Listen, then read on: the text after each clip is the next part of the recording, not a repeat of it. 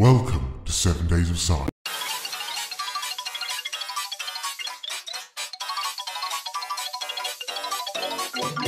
Spooky, scary skeletons and shivers down your spine. Shrieking skulls will shock your... Starting off the news this week, the Dark Energy Spectroscopic Instrument, or DESI, has started its work from Arizona, surveying the skies to create the most detailed map of the universe ever. The primary focus of this project is to reveal more behind the mystery of dark energy, a force that we know very little about, apart from what appears to be its central role, expanding the universe.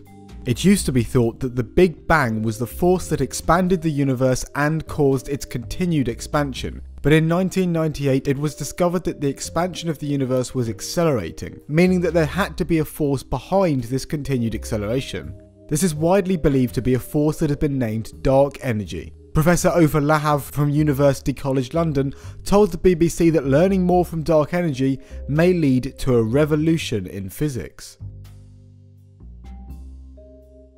In other news, a study has traced the true origins of modern humans back to Botswana. Researchers have pinpointed this to a region south of the Zambezi Basin, which today is mostly salt pans, but would have been a very wet region 200,000 years ago. The scientists have suggested that modern humans moved on after about 70,000 years as the climate changed, which would have encouraged future migrations throughout the planet.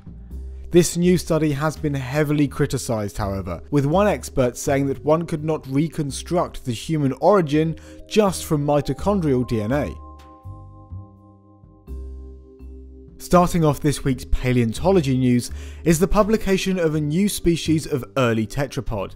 This animal, called Parmastega elidae, was found in Devonian Age rocks in Russia, being compromised of enough skeletal material to reconstruct the skull and shoulder girdle. This discovery is incredibly useful in showing us what the earliest tetrapods would have looked like, since it dates back to far before all the previously known oldest tetrapods that could be partially reconstructed, indicating that this animal would have likely been a mostly aquatic creature that cruised about near the surface of the water. Also this week we have not one, not two, but three new dinosaurs named. The first of these is a brand new genus and species named Zhengmenglong yinglangus. This animal comes from the Haijin Formation of northeastern China, possessing a unique combination of anatomical features that distinguish it from all other compsognathids, and also being one of the smallest, if not the smallest in this group, at just half a metre in length. The second new dinosaur this week is a new genus and species of titanosauriform sauropod from late Jurassic aged rocks in the Xinjiang province, China. Only a right femur is known of this animal, but it's very complete and displays many characteristics that indicate this is a new species.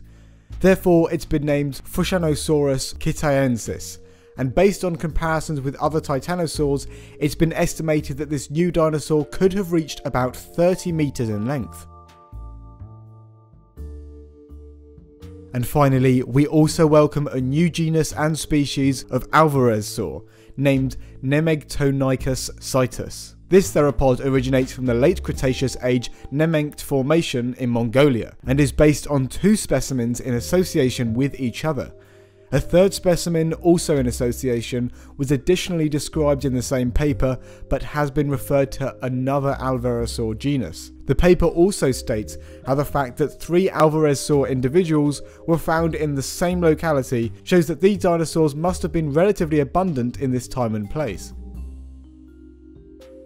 Thank you very much for listening to 7 Days of Science. I do hope you enjoyed it, and feel free to subscribe if you haven't already. Have a wonderful Halloween, and we'll see you on Sunday.